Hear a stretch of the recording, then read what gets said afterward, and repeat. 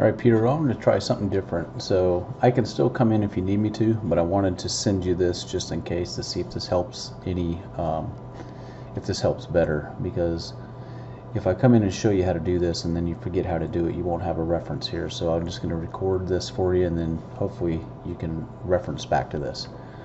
Alright, so first of all, let me just start, and I'm going to go ahead and put in two fittings, and in this case we're going to have basically the quick connect air fittings, and I'm just going to drop these in space someplace. Now the first one's going to be grounded, the second one's not, so it's free to move around.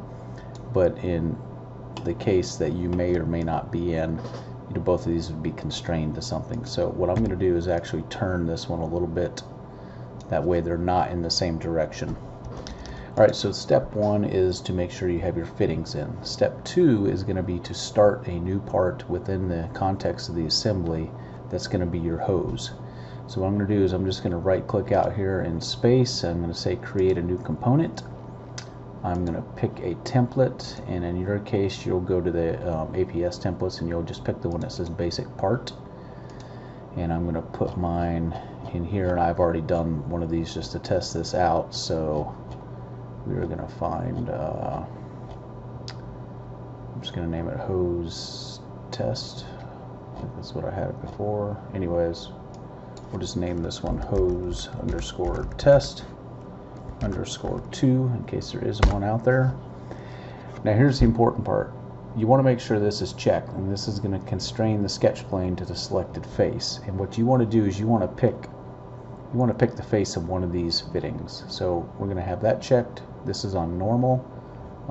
Doesn't have to be. You could use purchased or phantom here. It doesn't really matter. But for this case, I'm just going to leave it on normal. I'm going to hit OK, and I'm going to go down and I'm going to pick the face of this one that's grounded. I'm going to pick this face right here. What that's going to do is just establish some sort of a 0 for me that's normal to that part. So in the case of the templates here, I'm just going to delete out the square and the hex. I'm going to edit the circle, and I'm going to delete the circle. Now what I want to do is project the center. So far we're doing pretty good. So we have that first sketch established. Now what we want to do is finish that sketch. Alright, so now I want to create a 3D sketch. So I'm going to go ahead, right click, go down to 3D sketch. I'm going to go up to include geometry. So this is basically the project geometry portion of a 3D sketch. And I want to go back to this part. I've already got that one projected, but what I need to project is this little step on the inside of this part where the hose would go down and terminate. It would push in this far, so I want to go ahead and project that. And then I want to project both of the surfaces on this other part. So again, I'm going to project this the top surface there, and then I'm going to make sure I get the step down in here of this part. Alright, so with those 4 surfaces established, I want to go ahead and create a line that connects these 2 circles together, because that's going to represent the hose. Once it comes into the fitting, it's going to go tangent from the top down to that stepped surface. And then I'm going to go ahead and create a straight line between those 2. Alright, so you're pretty much done at this point. We just have the curve to put in. So now there's 2 ways to handle this. This really just depends on how you want to handle your curves. So we have a spline that's a control vertex, and we have a spline that's an interpolation spline. One, you may find one to be easier to use than the other. I'm going to show you how to do both. And the reason I'm picking a spline is just because I can get 2 points in there and it'll be nice and easy to deal with. So let's do the control vertex spline first. So I'm going to click on that one, and that's under the it's just a spline command here. So first thing I want to do is pick this first spot or a point, and then I'm just going to click 2 more points. Now you may see that you have this deal that's dragging out here. You can just kind of ignore that. You really just want 2 points between the ends of the fittings. I'm going to click that last point there. So basically I clicked that point, I clicked out here in space, out in space, and then I terminated at that face. Now the only thing that's left to do here see how when I drag this out there, that's not how the hose is not going to come in curved like this and then immediately go straight. So what we want to do is establish two tangent constraints. So we're going to go down here to right click, create constraint. You're going to go to tangent. You're going to pick your curve and you're going to pick this straight line. Okay, see how it went backwards like that? I'm going to hit Control Z to undo that, and I'm going to make sure that my line, okay, so that's what it is. So in this view it looks like it's going above it, but in this view it's going below it. So I'm just going to drag this vertex up here to make sure that that line is coming out from the end of that fitting. There we go, it should work now. So I'm going to right click, create constraint, tangent constraint. I'm going to click the straight line and then we're going to click the curve. So there we go, now we got a nice tangent curve coming into that fitting. And the same thing here, we kind of want to get this curve going out the end of the fitting. Prepped. Should be able to do it here. Alright, so right click again, create constraint, down to tangent, pick the straight line, then the curve. Alright, so far we've got these two fittings with a nice curve there. Now of course with this you're not going to have any sort of control over the minimum bend radius in this. You're just going to have to make something that looks good. So in this case my only two control points are these. So I can drag these how I want them,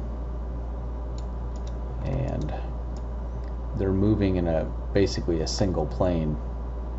The vectors are perpendicular to this face down there.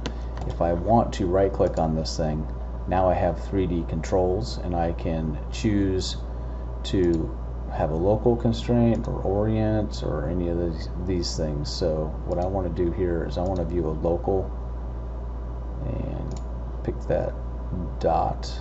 Where is my local? Okay, hang on a second. I'm going to right click again. You got to right click on that point, 3D transform. So what I can do here is I should be able to, I can rotate my handles and I can move in one direction or the other. So let's say I move the point out here a bit. You know what I'm actually going to do is I'm going to move it this way and I'll move it up. And then I hit this check mark. I don't know why it didn't move. Alright, so this is the one I normally don't use, so I don't know why that's not moving. So what I'm going to do is I'm going to delete this curve. I'm going to go with the standard curve, the one I recommend you use, which is the second option, the interpolation. So I'm going to click that. I'm going to click that point, and then I'm going to, remember I'm just out here someplace, I'm going to click 2 points, and then I'm going to come back into the fitting and hit the check mark. Now I want to just rotate this around to make sure that I'm coming out. It looks like I am, so these constraints should go on fairly easy. So remember, I'm going to do a tangent, curve, straight line, and curve. See, I went backwards on that one. So what I'm going to do here,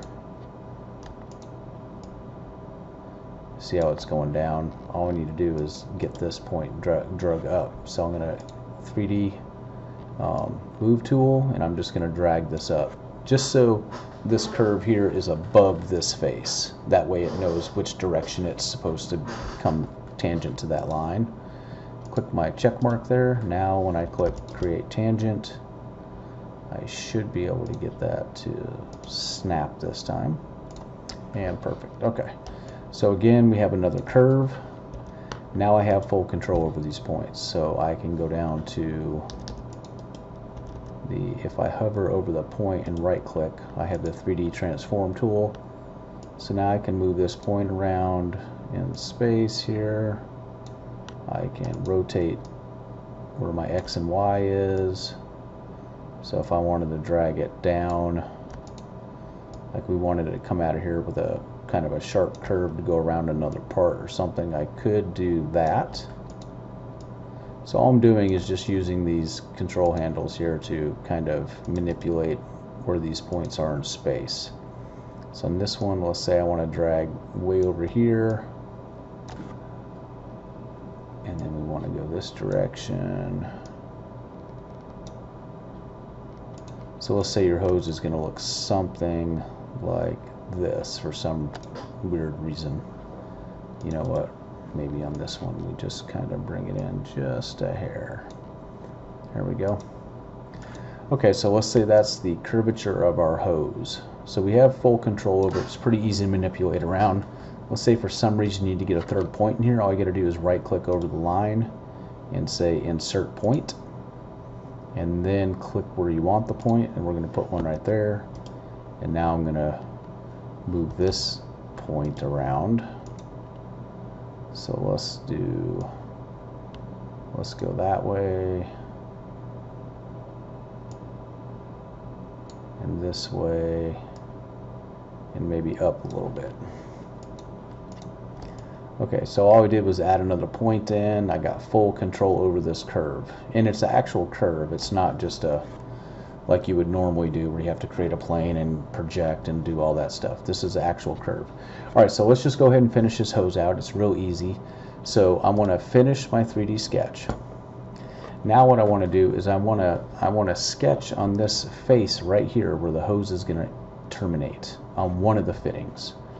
So what I'm going to do here is I'm just going to say new sketch, and it doesn't really matter which one you do. I'm just going to go to this one because there's less planes that I have to look at and deal with. So I'm just going to zoom in, I'm going to hover over that face, and I'm going to click new sketch. Now I'm going to go ahead and project this circle again, and now the next piece of information I need to know is how thick the hose wall is. So I'm going to go ahead and sketch a new circle. I'm going to place it in here, and let's just say that we know that the hose wall thickness is 0.0185. There, I've got my two circles and I have my sweep. So all we're doing is a sweep now. So you can do Shift Control S for sweep, or you can right click out here, create feature, and go to sweep. So there's your Shift Control S. So I'm going to pick that enclosed circle and choose path, and then pick this sweep, and it's going to give you a preview of the hose. Go ahead and hit OK, and there you go. That's one hose created with your fittings. Now once the hose is created, you still have access to it. You can edit this hose. So we're going to double click on that. We're going to go back into the 3D sketch, and let's say I want to take this point out. I'm just going to delete that point, finish the sketch, and I still have the hose. So this is a really easy way to go ahead and create these hoses. It really beats doing it the old-fashioned way with various sketches and things like this. Now obviously if we take the time to set hoses up in the routed systems portion of this, it even gets much easier than this and much easier to control. But without going through that whole ordeal, that's something we can do once I come back on, but without having the time right now to set that up, this is your best bet. And it's very easy to control it after the fact. So anyways, that's how you do the hose. Like I said, if you still need me to come in and show you this, I will. I just wanted to set this up for you and have you take a look at it first before I come in, because I know you won't be there Friday, and if I just come in and show it to you without having some sort of reference for you to go back to, there's the chance you might just forget it, and then you wouldn't have a reference later. So give this a shot first, Peter, and if you still need me to come in, I'll go ahead and come in. It's not a big deal. Alright, I appreciate it. Thanks.